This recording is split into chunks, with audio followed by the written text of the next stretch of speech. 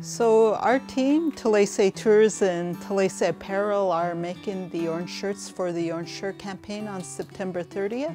Many of us are grandchildren and children of parents of residential schools, so it's very near and dear to our heart. And also it's fun to be able to take a very challenging time for our people and do something creative, and also speak out and talk about the history of residential school.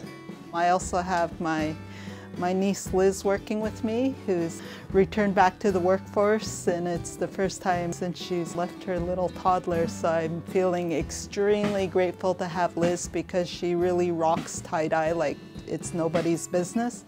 It's very easy to order online. You literally click the buttons and you're queued all the way through. You find your shirt, you select your size, whether it's tie-dye, solid orange, white ink, or blue and teal ink. So there are easy steps to follow. Even I can do it. People are very supportive of the Orange Shirt campaign, and they really want to be a part of spreading the word and standing for the truth.